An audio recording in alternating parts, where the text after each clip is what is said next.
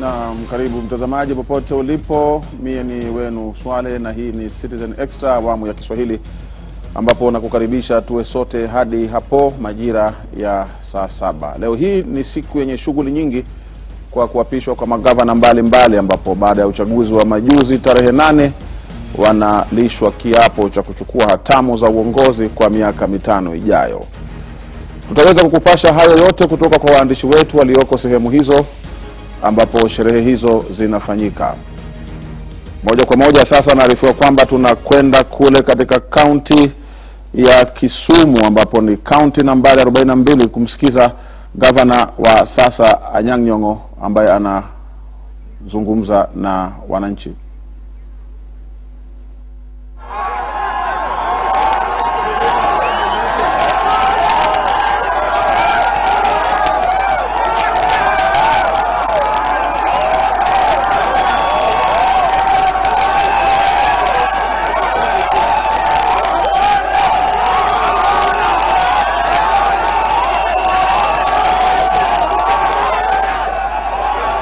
Katika uwanja ni baada ya hotuba ya gavana Anyang' Nyong'o, ambapo wananchi hawa wanashangilia hotuba hiyo ya gavana Anyang' Nyong'o ambaye ameweza kumshinda Jack Ranguma, wote wakiwa wameweza kupambana vilivyo katika kura ama uchaguzi uliopita. Anyang' Nyong'o alikuwa wa chama cha ODM, alipata kura zaidi ya 266,850 na kumshinda Jack Ranguma ambaye alikuwa mgombea huru aliyepata kura 152,783.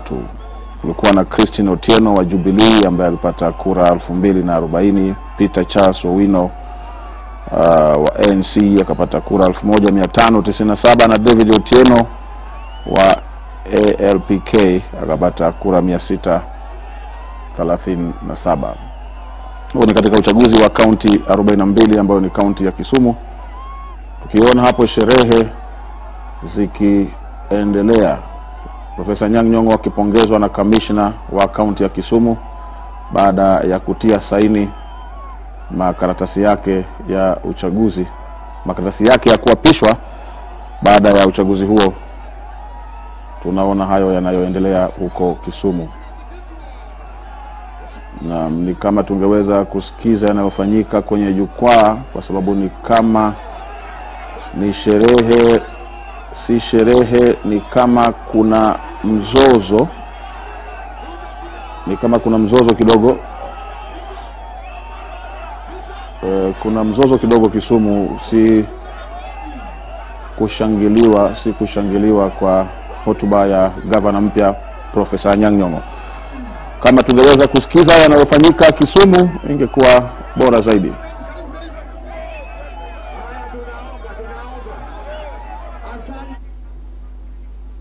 Na mtazamaji, sasa naarifiwa kutoka Kisumu tunakwenda Migori, ambapo ni kaunti nambari 44 kwake Okoth Obado, Governor Okoth Obado wa Migori, ambaye hapo tunaarifiwa kwamba anafanyiwa maombi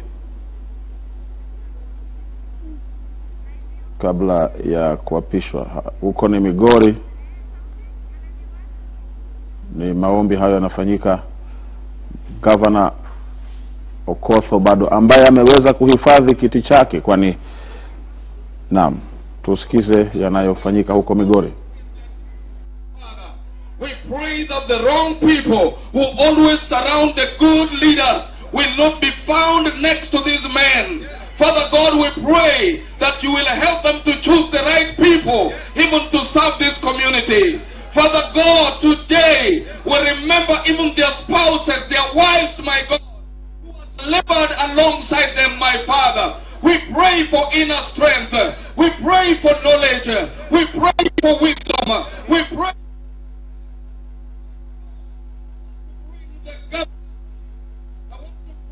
that as he begins a new day, my Father, you will give him the new strength. Lord, I pray that he shall get the connections, my Father, all from within and from outside. May he bring the resources that will be enough for our life.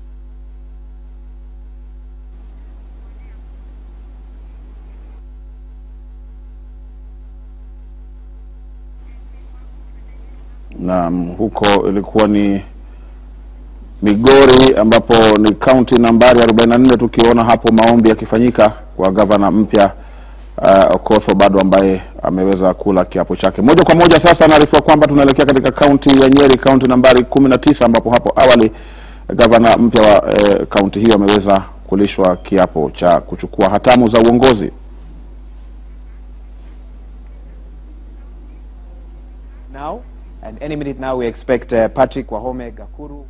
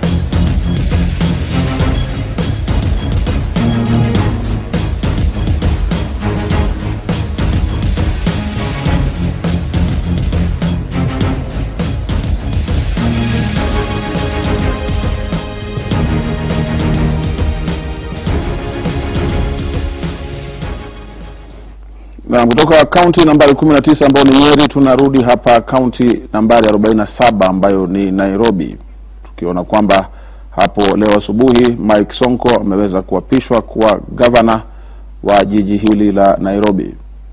Tuweze kushuhudia yale yaliyofanyika hapo awali.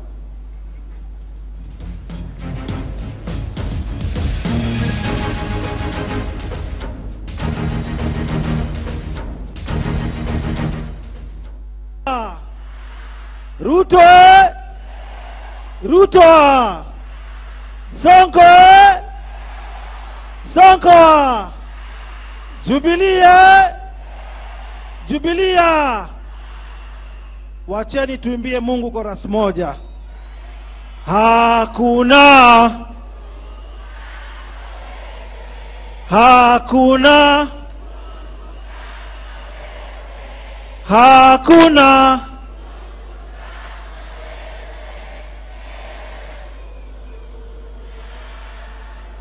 Twasema, twasema, twasema,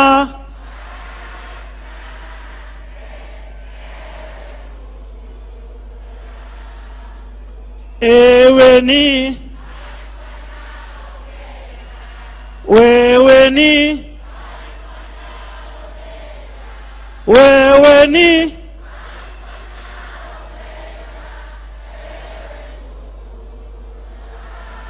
Asanteni sana. Haya, ningependa kwanza, sababu ya ile kazi mpya ambayo mumenipatia kupitia kwa kura zenu na mapenzi yake Mwenyezi Mungu, muache kwanza nipeane hotuba rasmi kwa lugha ya Kimombo, na ni hotuba fupi sana kwa sababu rais wetu mpendwa kuna mahali anaenda mazishi, atungependa kumweka sana. Your Excellency Honorable Uhuru Kenyatta, President and Commander-in-Chief of the Defense Forces of Kenya, Your Excellency the Deputy President Honorable William Ruto, Cabinet Secretaries, Principal Secretaries, outgoing Governor of Nairobi, His Excellency Dr. Evans Kidero, Deputy Governor Mweke, fellow elected leaders, members of the diplomatic corps, distinguished guests, and the great people of Nairobi, Amujambo! First, I wish to thank the Almighty God, my family, and the people of Nairobi for their support that culminated in the victory we celebrate today. I also take this opportunity to welcome you all to the city of Nairobi and thank you for taking your time to be with us here on this auspicious occasion. Fellow Nairobians, today marks another day in the history of our great city, a city that was founded over 117 years ago. It has been a long journey to where we are today as a people, a journey made up of challenges, but more importantly, by victories and tremendous strides that we've made. From the small dukawalas that dotted our city a century ago, today we pride ourselves in one of the most developed cities in Africa and the world. However, mtazamaji, hiyo ni hotuba ya hapo awali iliyotolewa na gavana mpya wa Nairobi Mike Sonko katika bustani ya Uhuru Park wakati akiapishwa na kula kiapo cha kuchukua hatamu za uongozi.